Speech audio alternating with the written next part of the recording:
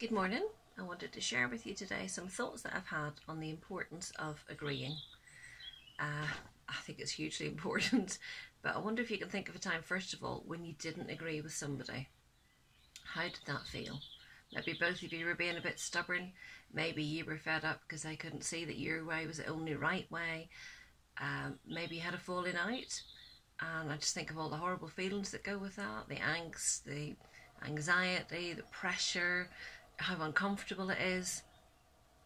It's dead easy in these times when we're all locked up close together to come close to disagreeing with people and not being in agreement with them, and it can cause extra pressure on everybody else in the household. But how much easier is life when we're actually all getting along? Think about some of those holiday days, those times out, special days as a family and things that you've done, and how amazing it is when everybody's actually getting along. And actually God loves it when we're all getting along. We often quote Psalm 133 on the subject, how good and pleasant it is when brothers dwell together in unity. That includes sisters as well. It's when people are dwelling together in unity. It goes on to say, for there the Lord commands the blessings. God commands blessings when us mere humans agree. So if for no other reason, that's a great reason to really work at getting on together in these challenging times. I believe God loves it when we agree on things that He says in His Word, and when we agree together about things.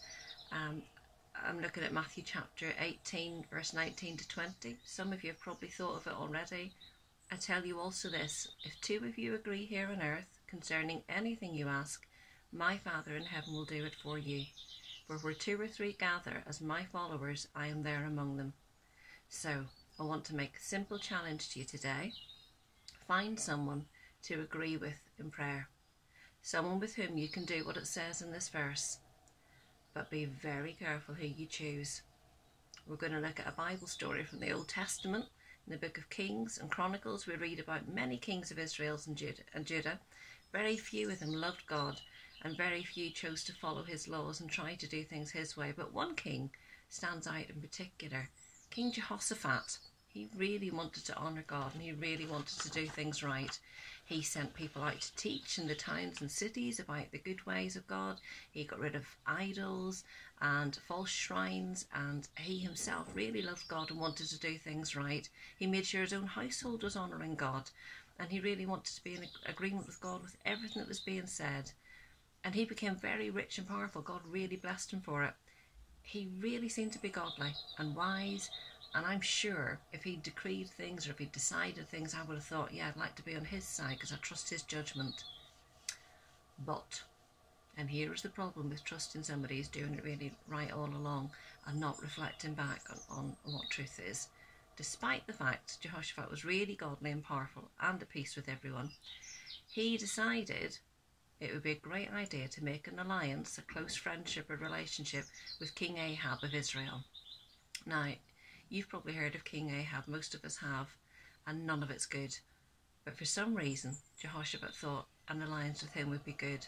So he made an alliance by, I think his son married one of Ahab's daughters, and they got together. And that's what we're going to look at next.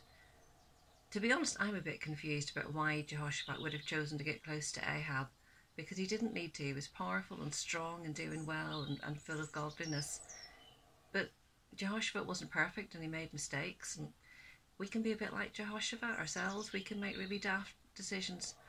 My goodness, and I remember some of the decisions I made as a teenager, people I really wanted to be friends with, the in crowd, and some of the compromises that I made to be in agreement with them and get along with them rather than actually following what I knew God had said and told me to do in my life. And we can even do it as adults. We can make daft decisions and do stuff to go along the crowd and just to keep the peace and not to irritate anybody. And it generally comes around bad in the end when we do that. I don't think it ever works when we compromise and we agree with the wrong person or the wrong value or the wrong decision. For us as believers, it's so important that our agreement comes first and foremost with God, with Jesus, what they're saying about things. Anyway, let's see how it worked out for Jehoshaphat. This is a Bible reading. It's from 2 Chronicles 18. I've used the Message version, but virtually all of the words are lifted directly from 2 Chronicles 18. It's wild, it's crazy, it's a bit wacky. If you don't believe it, go and look it up yourself.